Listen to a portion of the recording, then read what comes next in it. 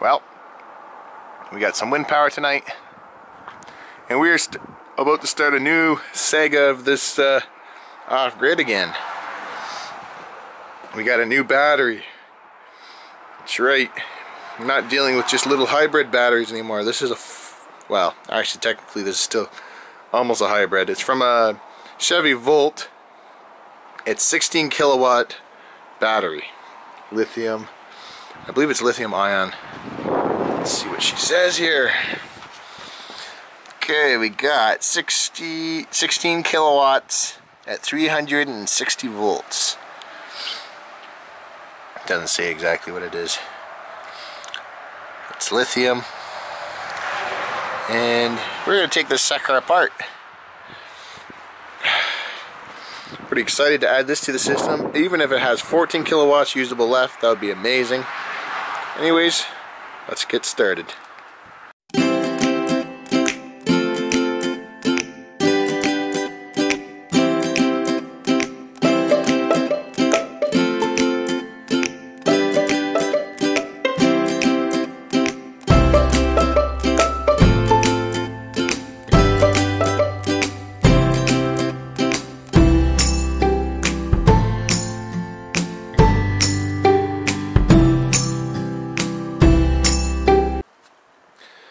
Alright, so I made a big mess.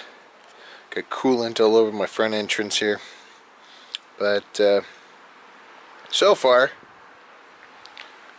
what I see I like. The voltage seems very good on these cells. So we got a 24 volt cell. This is a 6S, I believe. And this is a 48 volt cell. 12S. 48 volt 12S. 48 volt 12S. 48 volt 12S. 48 volt 12S. 24 volt 6S, 48 volt 12S, 48 volt 12S. So this is gonna go into my system easy. I'll be able to hook this up to a MagnaSine inverter, and it's gonna be separate from my Hyundai Sonata batteries, but that's okay because if these are brand new 16 kilowatts. If they've lost some energy, 14 kilowatts around, we'll find out. But everything's looking really good here, and I'm not even going to take the rods out that's holding everything together.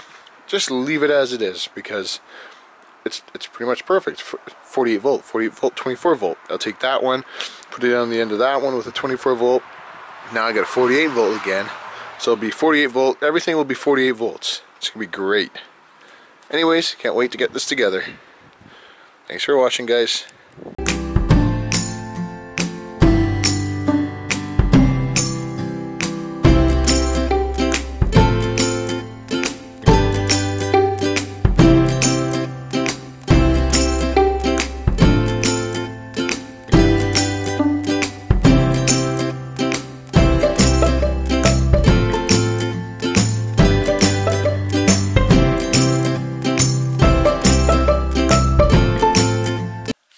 Alright, just when you thought I couldn't get more batteries, well, I did.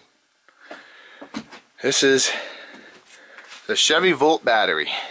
As you can see, divided right there by that line.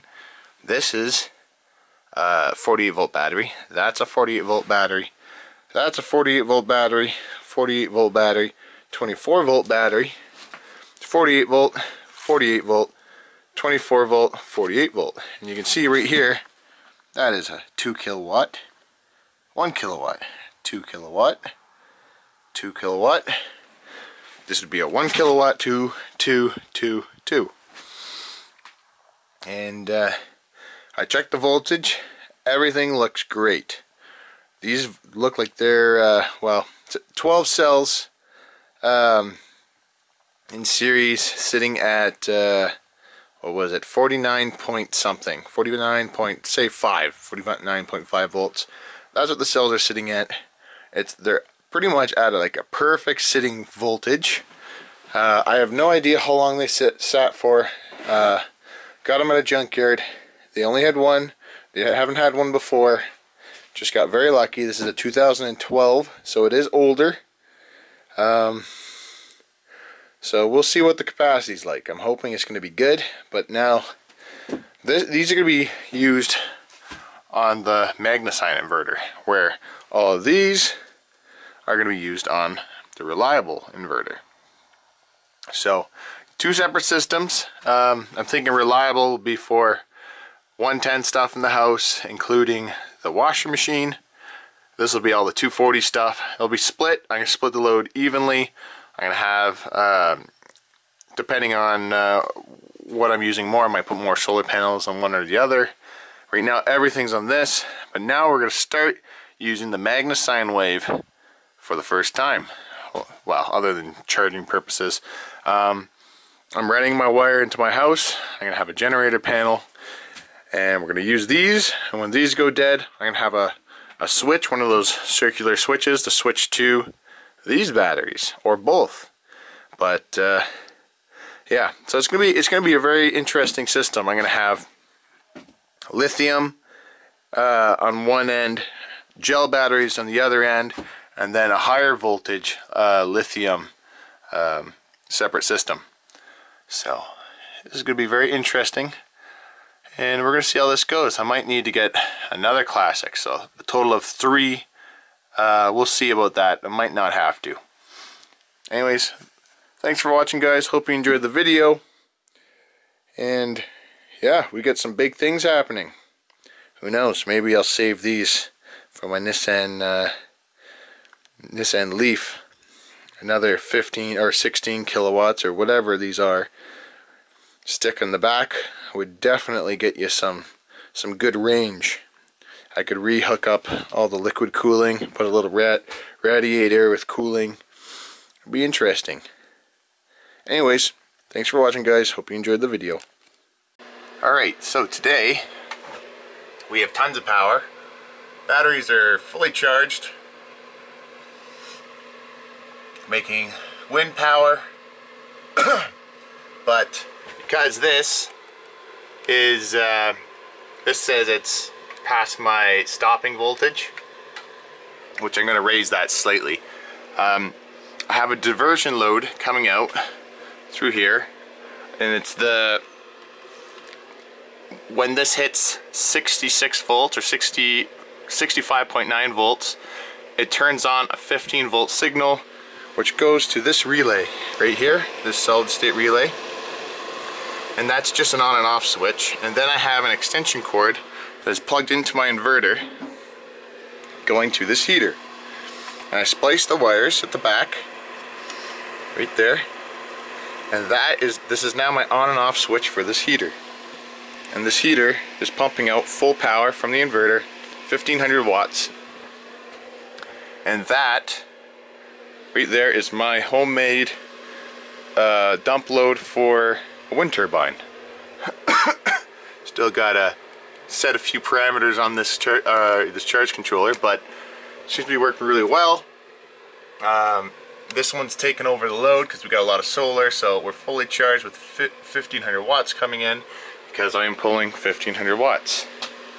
And this will help keep this room warm whenever we have excess power, and then yeah. And it's got a safety: if I bump it or knock it over, it shuts off, so that's good.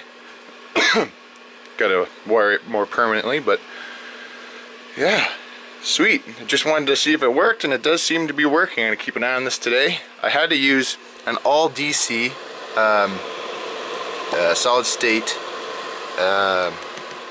solid state switch, or solid state, whatever you call these things, solid state relay.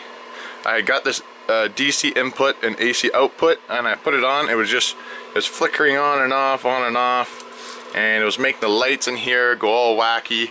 So AC did not work. DC, even though the switching side is AC running through it, but this relay doesn't care. I went with a DC, and it works great. So everything seems to be working good. I'm just going to change some voltage settings on this, and yeah, we're all set. And there you go. I set my charging voltage 0.3 of a volt higher, so 66.3 volts, because the difference between this voltage reading and this voltage reading is always 0.3 of a volt. It's really annoying. I gotta go into settings and fix that, but for now that's what I did. I got some wind power coming in. And I also have this dump loading into here. So we're gonna test this, see how it works. All my connections are nice and cool. Nothing seems to be getting warm other than the heater. Thanks for watching, guys.